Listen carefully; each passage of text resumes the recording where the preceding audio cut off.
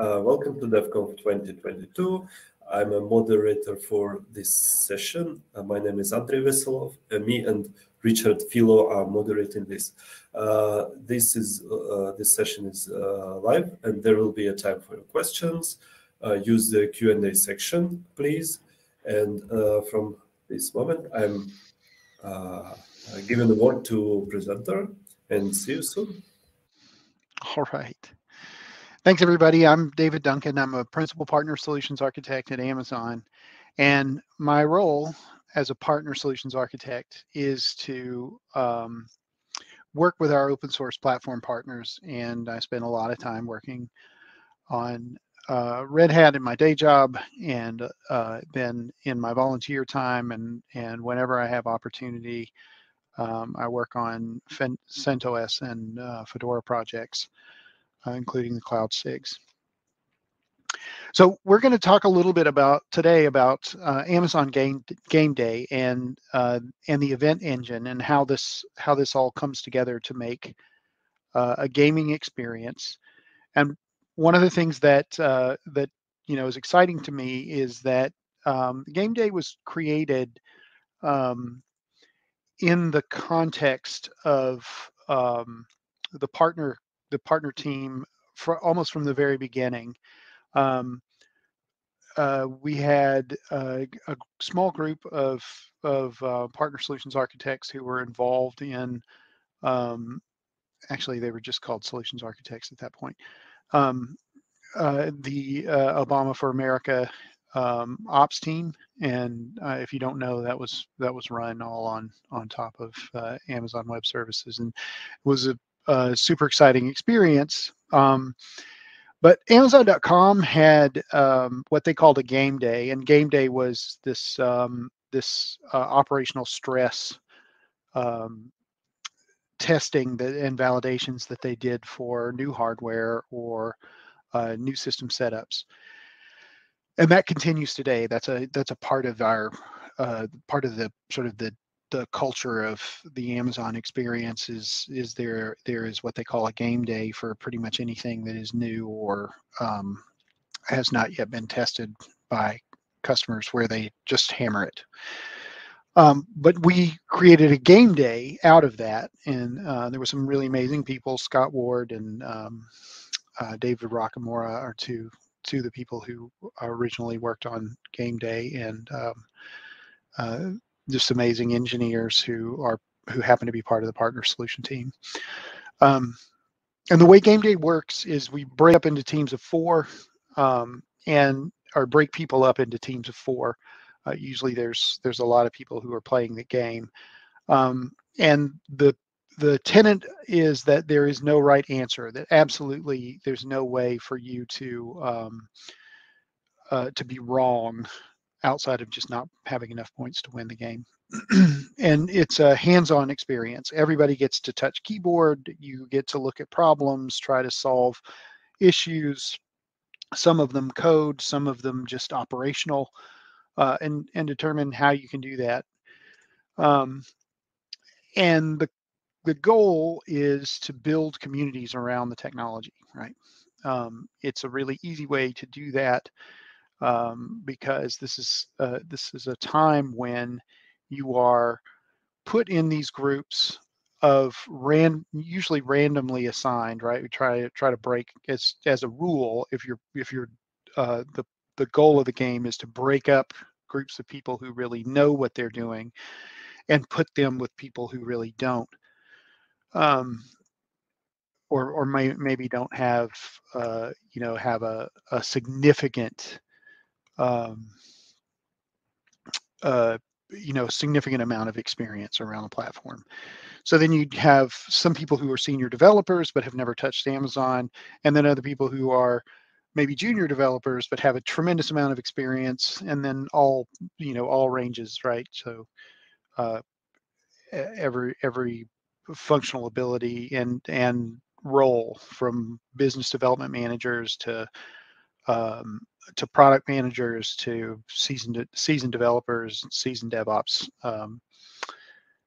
groups or individuals. So it's flexible. And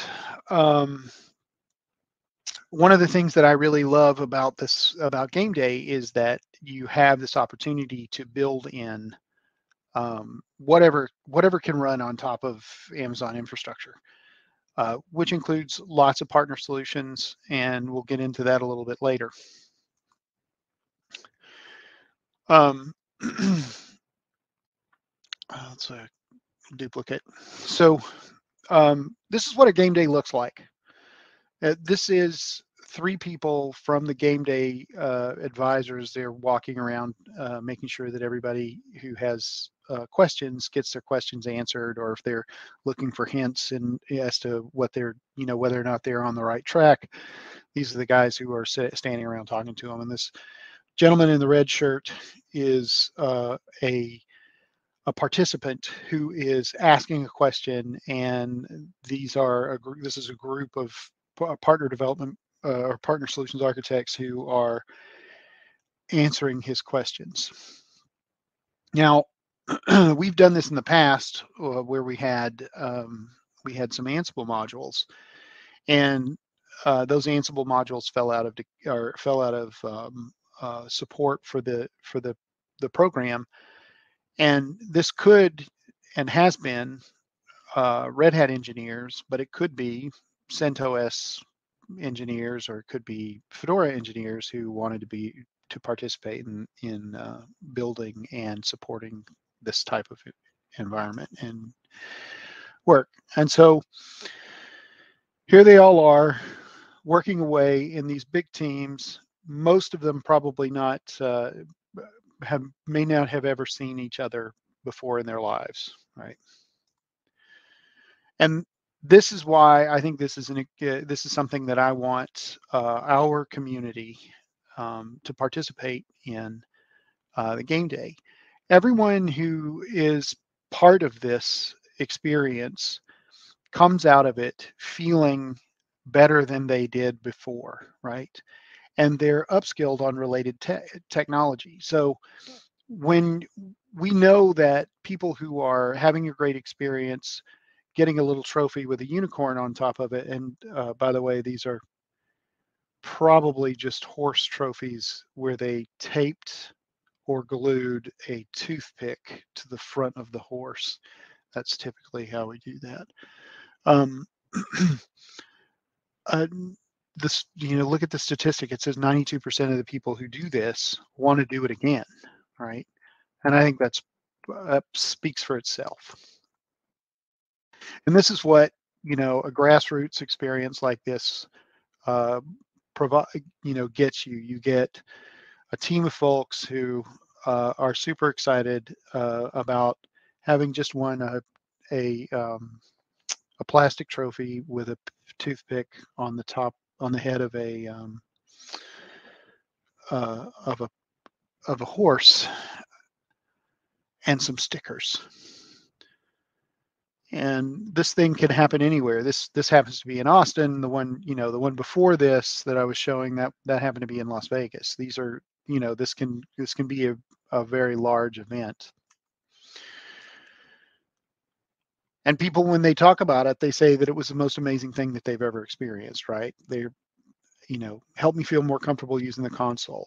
I want to do this again, right? Is one of the things I love. And the framing device of stepping into a startup to clean up someone else's mess is an entertaining and realistic experience, right? So the way it works is it takes about 30 days for us to set up the infrastructure environment, make sure that we have everything together, that there's no conflicts with any of the other events, and then the setup. Basically, the event is set up, and then once game time arrives, everybody gets to participate. But that's not why we're here. We're here because we want to know how this thing works and how we can participate.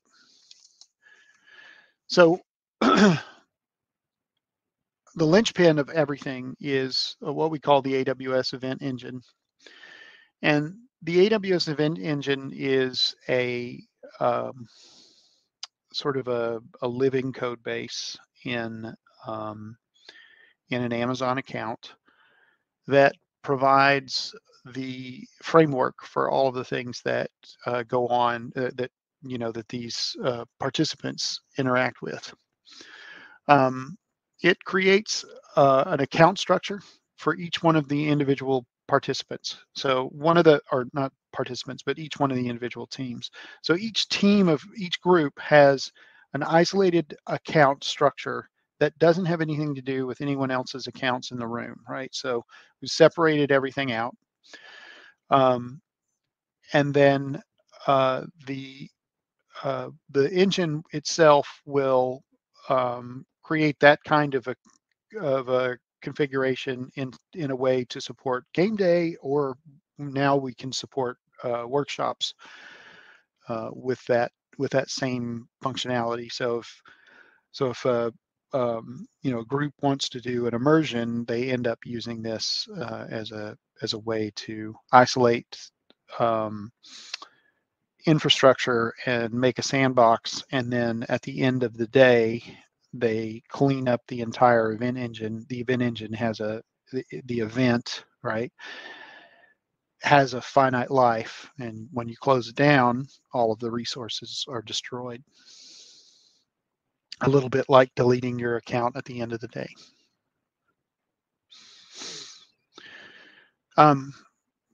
So stay tuned to this space where all of the workshops that are being created now, they are being done in this 2.0 version. So all of the things that I'm saying are probably going to evolve. I mean, for every system here, there's a next generation, and this is it. This is what it looks like.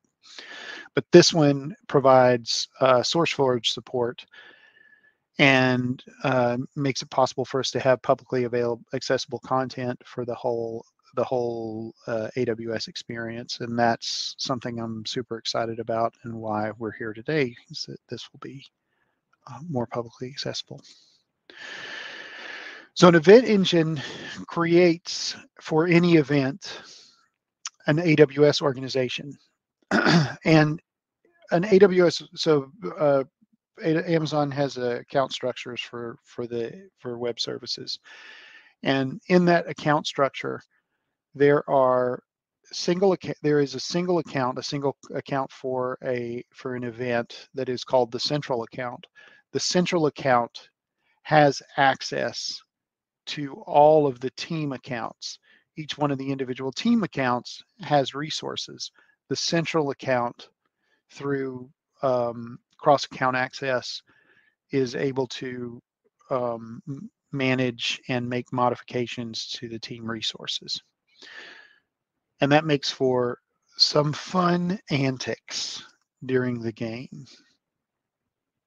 So there's development, but then from the perspective of the game itself, the operator is king, right? Somebody has to go in and set up an event and start all of the work. So an operator is a role where someone sets up a blueprint. They determine, they look at what it is that they're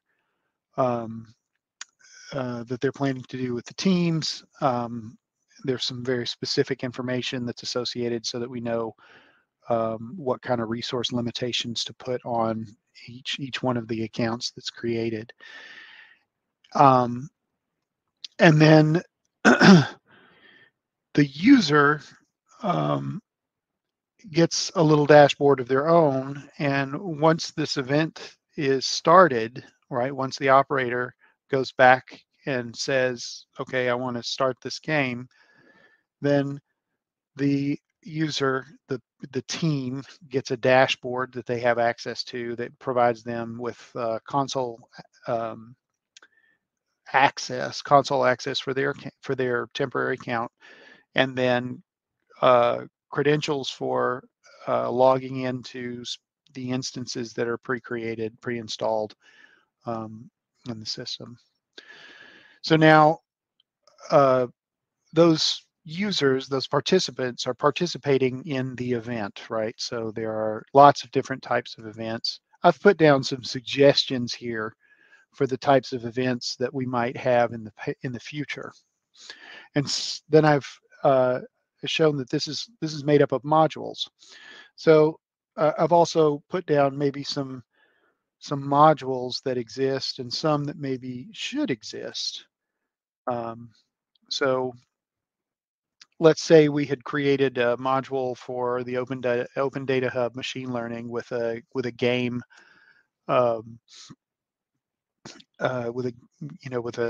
with some sort of a game angle to it, and we added that to a Gameday blueprint. The blueprint would then be made up of a group of these modules. Once that blueprint is created, the blueprint sort of aggregates all of these component parts together, and we can assign that blueprint to one or more events. So from the back end, we're able to take the modules, and the modules are really what it is that we're focused on, just to let you know, for the deep dive on code, and create the blueprint. The blueprint then can be used in its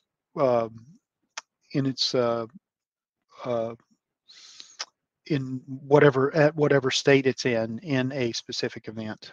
And you can have multiple blueprints that are associated with a single event, meaning that if you've got specific versions of specific pieces that work well together, then you can maintain those together, and you can maintain the groups of blueprints so that you can use them to create larger or smaller games.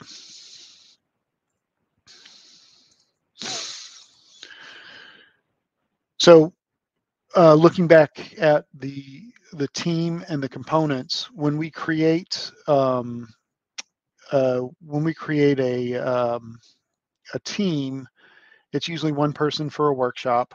The size is usually one person for a workshop, and four people ideally for a game day. And a module has the ability to a module provides a CloudFormation template. We call it the central template, and it's the central account that issues that and generates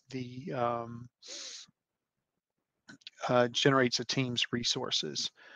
A team has an IAM policy, and that IAM policy is used to generate roles for the actions that resources can take, and then those resources and the functionality of those resources contributes to your score. So a blueprint for a module would have a README file for the operator instructions, a team role for IAM policy, a pre-provisioned infrastructure, which is in the central template. And this is where I'd love for us to be able to create resources like OpenShift clusters, or even rel configurations for different tools, possibly control hubs for Ansible configurations could all be a part of that. And it's where we have interactive experiences like creating outputs, inputs, stuff like that. Then there are what we call checkpoints in scoring, and I'll go into this in detail, and support for remote events. So let's start by looking at the README. READMEs are usually just Markdown, super simple configuration. So we create it, we give an overview of what goes on in the module, then we talk about exactly what happens. In this lab, we're going to be doing such and such a thing. And then we have more detail, and then there's a quality checklist, which kind of identifies exactly what's going to go on in the module and how you will understand, how you'll know that it's fully functional. And then there is there are guidelines for building and developing these workshops. So the policy module is a really big deal. This is kind of the first and the first actionable thing, right? If you have any resources, there has to be a policy that goes with them. And this is, if you're looking at the policy, this is an IAM policy or a module policy. I'm sorry, that's backwards on the diagram. So the module IAM policy in this case is one that's very relaxed for S3. Obviously, this is a configuration that's pretty easy. And you can set up, so the thing that makes this great and the thing that makes this easy to do from the outside, right, as someone who wants to participate in the game day experience, is that there are these variables that are used in our configurations, so that if you have a module policy, the module policy doesn't can be set up in one account and run in one account, and there's a mock environment that we can use to get the experience of doing this as if it was in the event engine. But then we can replace a lot of these things in the CloudFormation template, account information, region specifics, role names, etc., with these variables, and then those can be the event engine itself can transform those variables into the content that they need to be. So if you have multiple modules, you have multiple module policies, and those IAM policies are aggregated through the event engine. So we consume these modules here into an event. That event is managed and deployed by the event engine, and the event engine takes all of these policies, combines them together to create one, well, it doesn't technically combine them together, but it applies them, and they all are associated with the team and the team's resources. And basically that gives the access control that a team has inside of the account. And the same thing happens for building those resources. So the collected resources that are built are the central, using the central template. And this is I showed the policy in JSON, but this is a CloudFormation template in YAML. When you look at the configuration of the CloudFormation template, it's setting up the parameters for the variable parameters for the template, and the parameters for the template are filled with the variables that are part of the configuration of the game day. So a lot of that is determined by the engine. So the things that are set up in the event determine the values of the event, like the event ID, the generated team IDs. You have to tell it how many teams you want to associate. Assets bucket for the event. So any assets that are leveraged by by a module, they would have to be available through the central account, and so there would usually be a central account or a policy to make that central account access work. But all of this again can be done in the context of a single account structure. And the goal here is to set up all of the, to have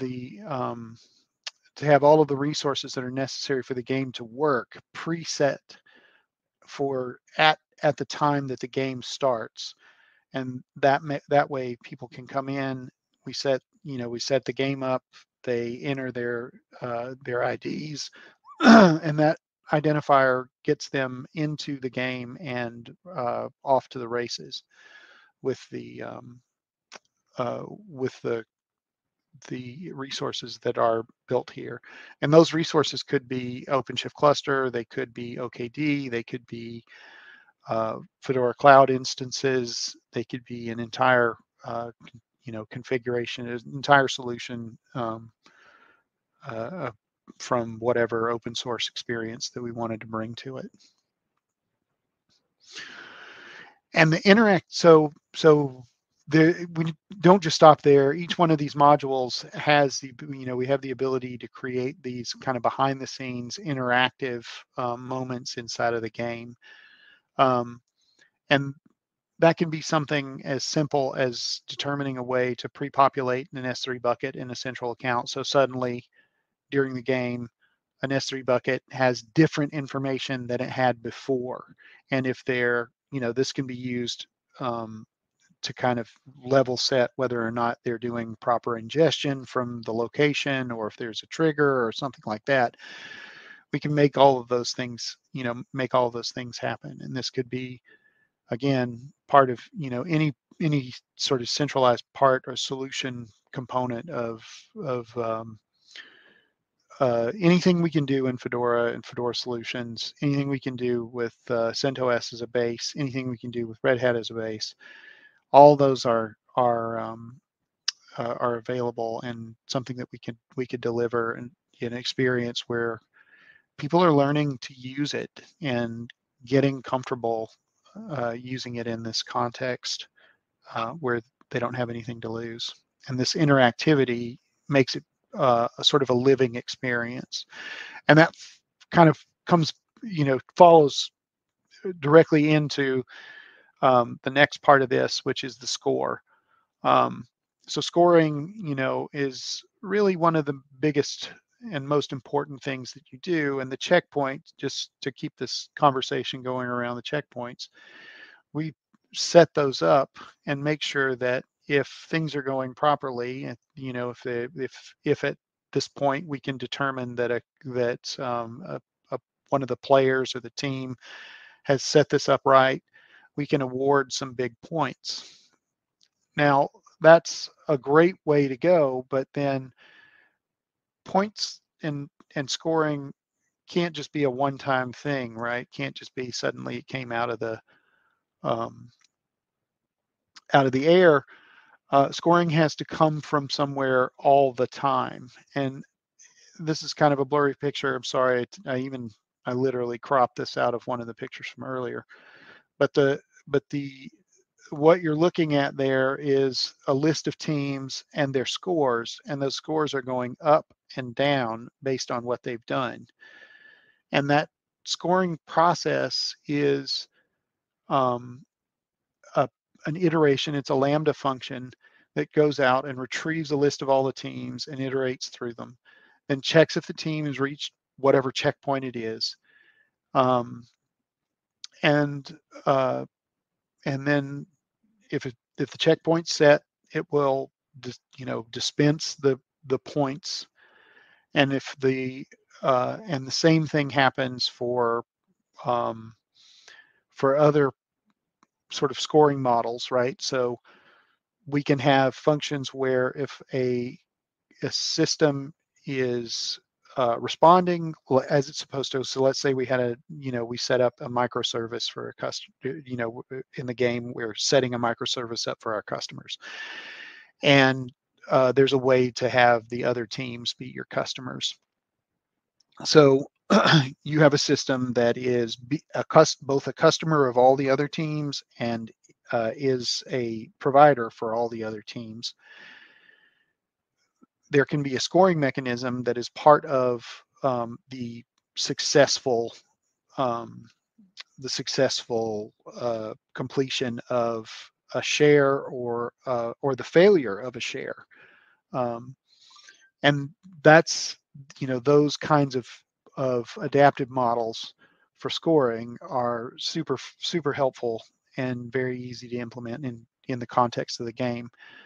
So we have lots of scripts that can be just added in to make that scoring work. if it's not clear what I'm saying, I'm kind of alluding to the fact that you could create a simple service that would both send and receive from others of its type, and provide a way of making that work and making it score. But then also we can add interactivity, and adding that interactivity means setting up a service that will, at some point in the life cycle, make a change to the system that they're using, right? So we might break the security group rules, and then they have an operational problem instead of taking on the functionality of the microservice. The microservice is fine, but something, we can deliver a different challenge over time that might cause them to lose points in a way that they did not expect. Okay, so now I feel like we have a pretty good understanding of what it is that we're looking at. We've got three things that I think are really important. One is we have the central template. The central template creates the content or the resources, and the central template is run in the team account to generate that, to pre-populate what it is that that team members will interact with, and that's done in a CloudFormation template, along with a group of scripts. So part of what happens here is resources are established, an S3 bucket is created. That S3 bucket can then include things that happen on those resources that are created, or serverless functions or configurations for services, and that can function just the same way inside of OpenShift as it can on some bespoke pre-existing service.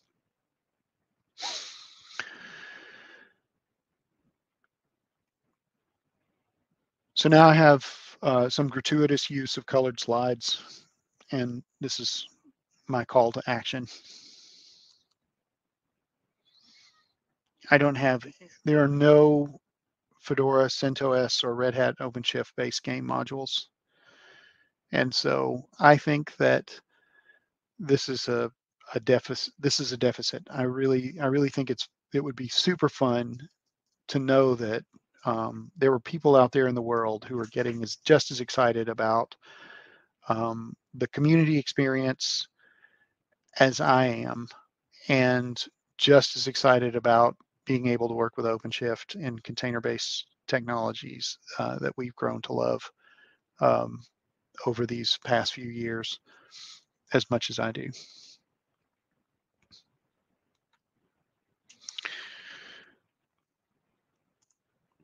There ought to be a SIG. And I think that that's really something that we don't have right now that we really should. I think we should be working on some really fun ways for our new users and old users alike to gain insight into the technology that they are interested in, and especially the technology that we're building. And then I wanted to end with a look at what kinds of things, what kinds of events and blueprints are being created, and the target groups that are there. And we can take these same kinds of paradigms and build our own event configurations, and find ways to engage groups based on that. So we have these blueprints. Each one of these blueprints kind of fits to a group an audience and a duration. There's almost none of these experiences that go less than, fewer than 4 hours. But this basically tells you a little bit about how each one of these game modules works and what it is that they're targeting for the users.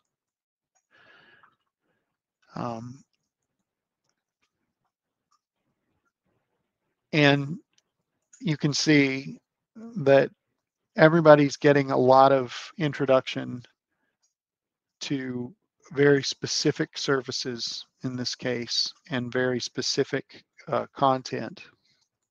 And some of these are super simple, right? They can be as simple as just, I have a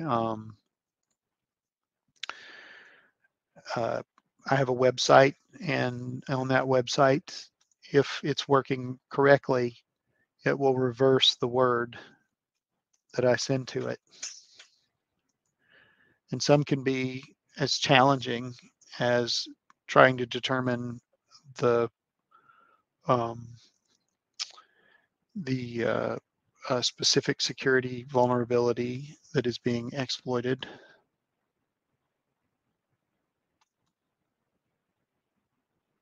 This would be a fantastic complement to OpenSCAP.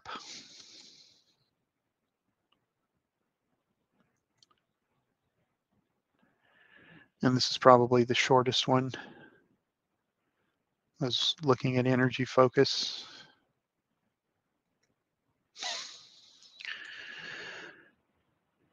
And then I'll end here.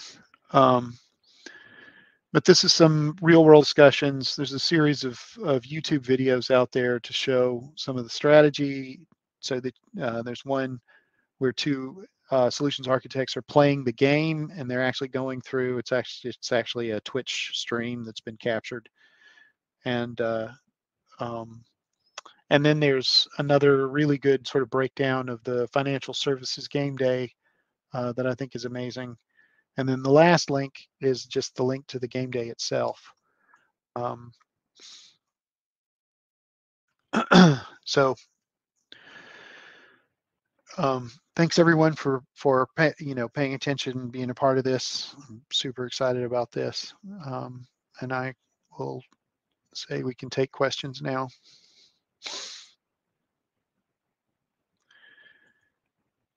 So Neil asks, what do you think would be some good first modules? I think some really great first modules would just be building out some functionality on top of simple components, right? And maybe having scaling issues, right? So finding a way to set something up so that you need to respond faster than faster than a constrained pod can provide, and then have have the team have to figure out what to do. And effectively, any basic best practice is going to be where I would like to go with that.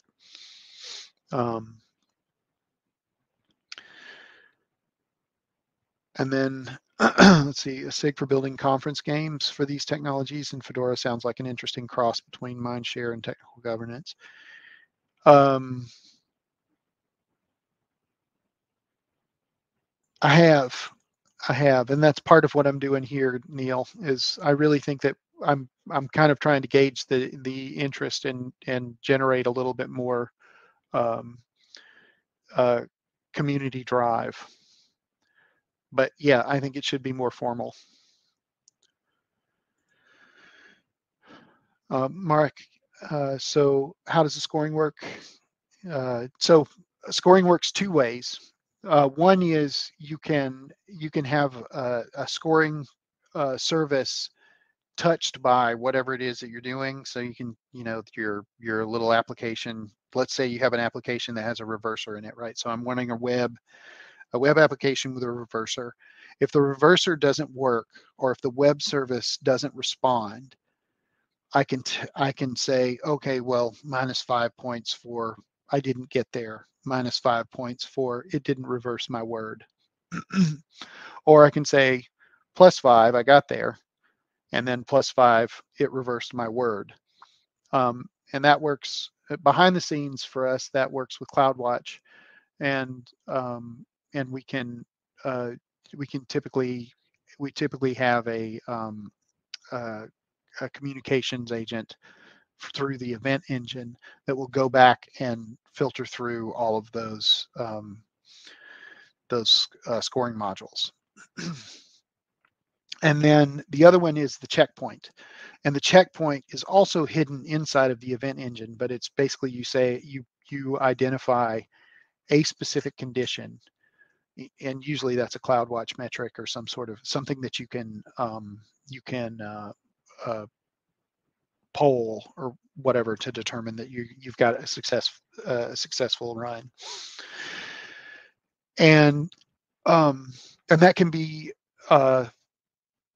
that can be done through an interactive experience too. So a customer might input a hash that was generated from a service that was broken and they had to fix. So it can be interactive with one of the team members inserting it into an input field on a web form, or it could be a reaper that just goes out and determines whether or not the functionality is correct.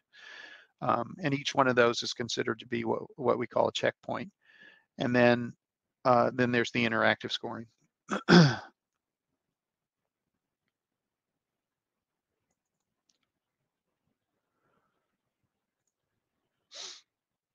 Yeah. So yeah, the OpenSCAP I think is like that's one of the ones that I feel like we have a really easy way of putting it together and having people understand best practices around it. One of the scenarios that I could imagine almost immediately there is a customer who is getting a report that their extended update support service version of Red Hat was out of compliance because they were using the wrong SCAP feed, right? Or same thing, something similar. Excellent. Well, I'm glad I could be of service there. All right, it's a great it's been a fabulous friend to me for a lot of time, fighting back people who don't understand the Red Hat and the RPM packaging model for handling security updates.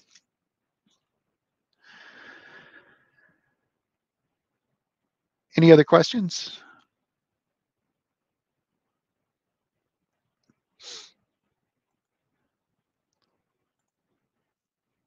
And if there was a repository out there that you could participate in, and a testing model, a testing framework that you could participate in that fit into the model, do you think any of you might have interest?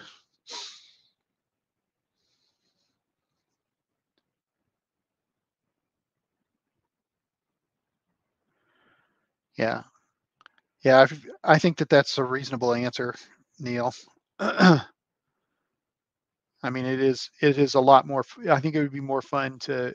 I think the fun comes in finding out that you've got something that is super simple, and then putting a scoring model to it. Yeah, I think that Mark, the having the scoring modules and being able to see that you're getting 100 points or 5 points or whatever for the experience is probably great. And then I meant to run Gameday here, but we couldn't negotiate the short amount of time from acceptance all to completion. But I would like to do that.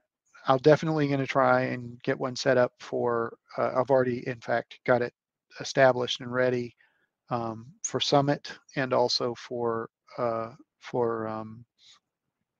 DevConf.US. And if it's accepted, then I would love for us to all participate in this game.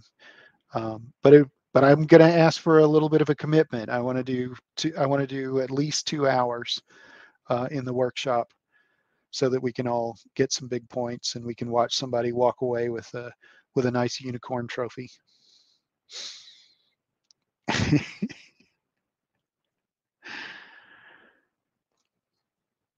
That's right, horse with a toothpick.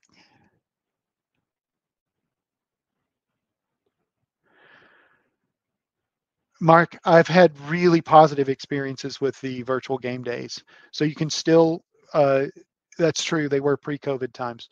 So the way we do a remote, I didn't actually put this in the slides and I should have. The way we do a remote one is we use the Amazon Chime as the basis, and Amazon Chime has a web client that works well with Linux, but there is also a Pigeon plugin that was made by David Woodhouse that works really well for just basic connectivity. But teams have their own. They basically have just a like a conference call together, and they work through the problems. That gives you chat, and a lot of times chat is even better. What we found over the years is that the people who are that participate don't necessarily come from the same place. So some people who speak, if the game's in English, a lot of people have English as a second language. So the remote experience turns out to be better for the people who have an English as a second language experience, because it's easier to it's obviously easier I think for all of us in our second language to write than it is just to recognize the idioms of native speakers. And so the experience is really super positive for especially for people who might not have been as included in an on-site experience. So we found that works out pretty well. The people that I think have the best time are the people who just sit down and enjoy learning. And one of the biggest, one of the things that I thought was the biggest success in running a game day was seeing a group where about 4 of the tables had just abandoned the game, but they were all squirreled around one person who really understood what was going on, and he was just basically giving lessons, right? And he was teaching everyone about access controls and security configurations, and just going through each one of the things that he was doing. And most of the people had just stopped playing the game, but they were having a blast just watch it, just standing behind him. And then obviously an entirely different group won the game day. But it was but I felt like the experience that they had, where they spent so much time learning, was just as good, if not better, than winning.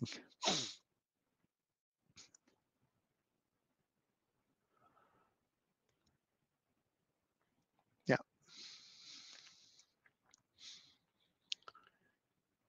Anything else? Anyone else? Yeah, the teams are, so we try to make the teams random, Mark. That doesn't always work out, because some people are adamant about sitting together, being part of the same team, and there's no reason to stop that, right? I mean, this is not high stakes. We're talking about people who are getting their names taped to a statue, right? We're not talking about, if it was this would not make sense as a high stakes experience, right? This is a learning experience, a hands-on, immersive educational experience, not a tournament.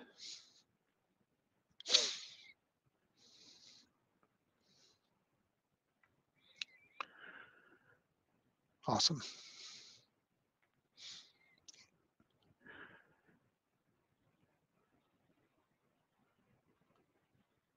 yeah, thanks for being here, and thanks for participating. Thanks, Radek.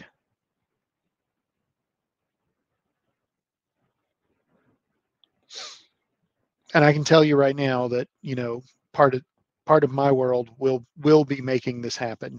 So I'm super happy to be a point of contact and someone to help you get through all of the detail that's necessary for you to participate successfully.